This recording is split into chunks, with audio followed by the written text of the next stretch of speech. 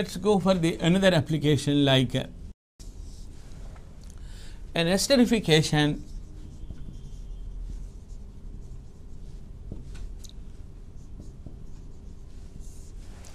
influenced by the adjacent group. How it is going on, let us see.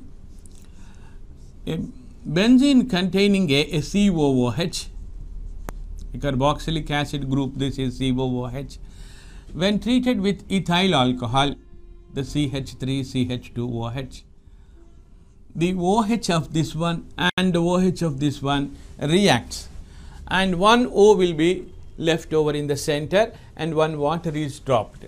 So, the acid and alcohol react with the help of a catalyst like concentrated sulfuric acid is one of the reagent that drags out the water from these two compounds.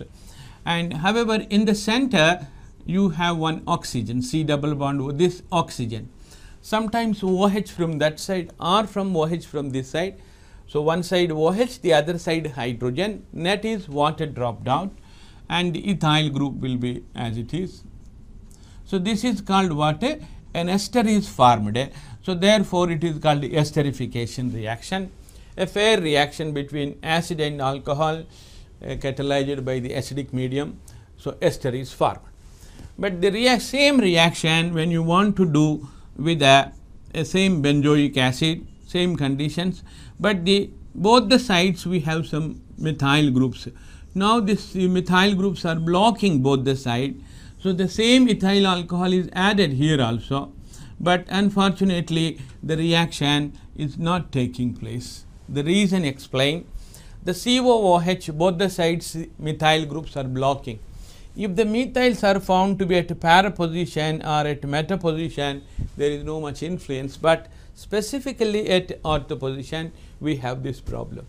And this is also extended to study what is the result. Instead of the COOH, we have taken now like this, right? The COOH, the length of the COOH is increased now, like this. Out of the curiosity of the scientists, it is studied. The COOH, instead of COOH, CH2COOH. Then the blocking is up to only this area. So, the COOH is above the area. So, therefore, once again the same reaction, if you do it, the reaction taking place. If this methyl size is increased, again ethyl and ethyl, reaction is again found to be less. When this is increased, the reaction taking place. When the side group size is increased, the reaction is decreasing.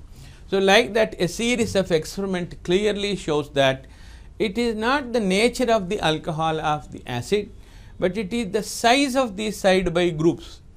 The bigger the size, they are covering the CO, that is covering is nothing but the sterically the approachability of the alcohol to the acid is not possible, therefore, the reaction is failing. So, it is clearly showing that the spatial that is space requirement, if it is fulfilled, the reaction takes place. Otherwise, there is a space problem is there, whether you like it or not. The compound is more reactive or less reactive. The spatially the reaction should takes place, means the spatially the availability of the space should be there, otherwise the reaction will not take place.